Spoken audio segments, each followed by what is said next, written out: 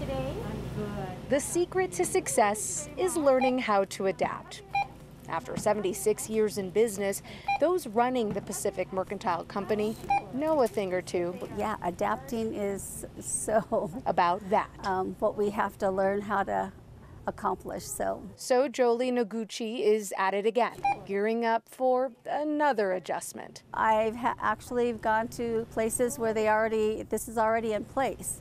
Starting July 1st, most retail stores in the city and county of Denver will have to start charging customers 10 cents per plastic bag. We understand that, the city is trying to adapt to, having people bringing your own bags. The move, recently passed by the City Council, is to reduce the number of disposable carryout bags that are used by encouraging shoppers to bring their own reusable ones.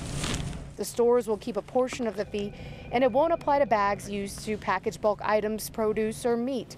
Those using food stamps won't be charged either. But not all businesses will have to adapt. Restaurants, beauty salons, and other places where retail sales aren't their main operation aren't required to charge the fee. Neither are event vendors or marijuana dispensaries that use small paper bags. But convenience stores, hardware shops, liquor stops, and grocery marts are all fair game.